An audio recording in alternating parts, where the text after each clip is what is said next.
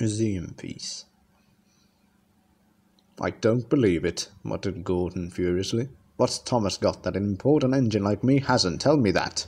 Gallivanting off to museums. Bah!" "He's old," said James. "If the Fat Controller says he can be a museum piece, why should we worry?" "It's not fair, though," grumbled Henry. "For a chance like this, he wouldn't have minded being a museum piece himself."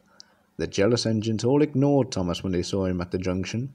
Thomas didn't care. He was too excited. "Why me?" Thomas asked Percy and Toby. "Fancy the National Railway Museum people at, where is it, York, wanting me to go there. They've never even seen me." "Yes, they have," said Percy. "On television," added Toby. "The Fat Controller told us about it." He and Percy wanted to go with Thomas, but they knew that someone had to stay and run the branch line when he was away. "How much longer till we go?" Thomas asked his driver every morning. "1 day less than when you asked before," laughed his driver. "Anyone would think you wanted to be a museum piece." Thomas grinned. Gordon, Henry and James are just jealous, he chuckled. "Who else is at this museum? Is Flying Scotsman there, or Duck's friend City of Truro?" "We shall have to wait and see," said the fireman.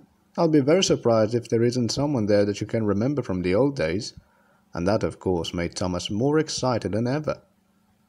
At last the day came. A large crowd came to the junction to see Thomas off, and the Fat Controller was there too. "Goodbye, Thomas," he said. "Enjoy yourself and be a credit to our railway." Everyone gave 3 cheers, and Thomas set off. They ran across the island and over the bridge leading to the other railway. It was a slow journey, but at last they reached the place Thomas's driver called Carnforth, where they rested for the night in a big shed. Next day they went on. At Skipton, Thomas stopped for a drink and to let a goods train overtake him. While they waited, it began to rain. In a signal box a little way ahead, the signalman opened his level crossing gates for Thomas and set his signals to clear. Suddenly he heard a crack and then a rattle from the level crossing. The lock on a gate had broken, and the wind was swinging the gate across the rails. Steam appeared above the trees as Thomas drew near. "Wow!" exclaimed the signalman, and quickly resetting the signal to danger, he ran to mend the gate. Thomas had never felt happier. His fire was bright, and even the rain didn't depress him. They neared the signal. Its arm was up, showing that the line ahead was clear. Away we go, puffed Thomas happily. He was just passing the signal when he heard a clang as the signal arm fell to danger. "Whoa, Thomas!" cried the driver, and put the brakes hard on. "What?"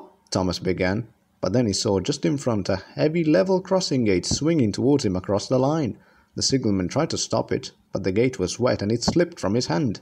"Hoo-ah!" groaned Thomas as he skidded along the rails. "Help! I must stop!"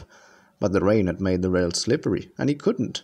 He slithered helplessly. He was still moving when he reached the level crossing. With a loud crack, the gate broke against his buffer beam.